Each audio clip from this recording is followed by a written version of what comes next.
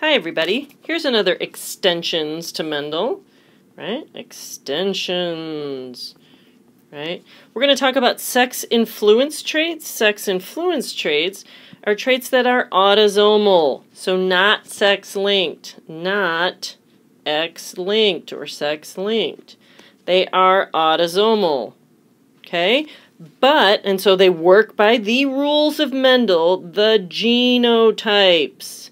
Do not change, okay? They're just expressed, or the phenotypes change, right? And that's pretty much the rules of all the extensions. The genes do what they're supposed to do. All the crosses follow exactly Mendelian genetics. It's how the phenotype, either the alleles interacting or the genes interacting. And in this case, it's more of an allele interaction, right? But because it's sex-influenced, it's really based on hormones. Woohoo!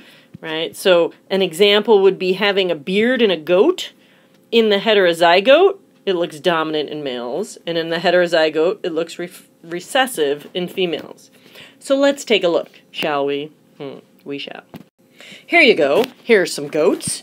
If you have a beardless male, right here, homozygous, and a bearded female, which means has to be homozygous, right? What are the options? The F1 are both heterozygotes. In the male, the heterozygote is bearded. In the female, the heterozygote is not bearded. Now, if we look at the same cross, except we're taking this F1 here, not the same cross, a different cross. We're taking the F1 on F1 action, right? Two heterozygotes. We should get here 1/4 of them are going to be, of the males, are going to be homozygous. One half are going to be heterozygous, and 1/4 are going to be homozygous recessive. Exactly like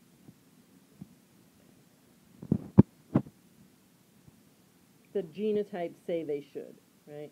Where here, the homozygous normal has no beard, homozygous mutant has a beard, and the heterozygotes have a beard. In the females, right, homozygous wild type, no beard, heterozygous, no beard. The only time we see a beard is when it's homozygous recessive, okay, or homozygous for the mutant, bearded mutant. Okay. So if you can see, that skews the phenotypic ratios, not the genotypes, right? Genotypes stay exactly the same. Do the Punnett square, okay, and see what you would get for males and females, and determine that this is autosomal, but it's sex-influenced. Sex-limited are also traits that are autosomal genes, again inherited by the rules of Mendel. Genotypes don't change, right? Phenotypes do. Which, this goes back to expressivity and penetrance. So it is expressed only in one sex and zero penetrance in the other, regardless of the genotype. So this would be looking in chickens in looking like a rooster, or cock feathering. Okay, so if we look at the, right, a homozygous recessive male has all the fancy, right, what you'd recognize as a rooster or cock feathering. A heterozygous male or a homozygous dominant male have hen feathering, right? That looks like a female, but it's a male.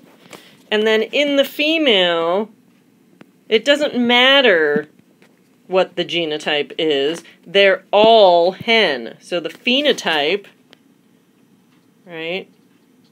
Zero penetrance. Zero. Zero do we see this here. In males, homozygous recessive, heterozygous is hen, homozygous is hen, but in females, all of them are.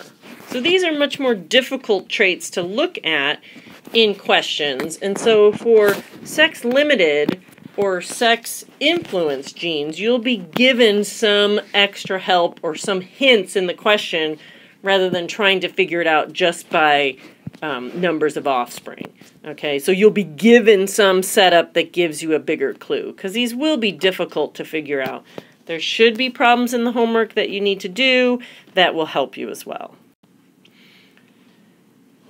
Sex-limited traits, another example, is precocious puberty. Again, zero penetrance in one, expressed only in the other. If we take a look at that one, and we look at the crosses, right? If we look at the, we're not going to call it P, right? We're just going to call it A cross, because this guy is heterozygous male to a normal puberty homozygous recessive female. Put those guys together, right? If they're homozygous recessive, they're always normal, whether they're male or female. Again, heterozygous in males results in precocious puberty. What does that mean? Early puberty. Precocious means something early. You do something before everybody else. Okay. If we do this with a homozygous dominant male and a heterozygous female, again, heterozygous is normal in females, right? And we already know that homozygous recessive is normal in males. So normal, but she's heterozygous, right? Here's the gametes. Again, what do we get in the F1 generation? If you do the Punnett square, you're going to see that the heterozygous in the male is precocious. Again, the homozygous is going to be fine, and none of the females are going to show it, okay? So half the sons and none of the daughters show precocious, because zero penetrance in the female only shows up in the male. And we are not going to cover cytoplasmically inherited traits this semester. We have time. It's really interesting. I really like it. We just can't do it. So again, we're not going to do that.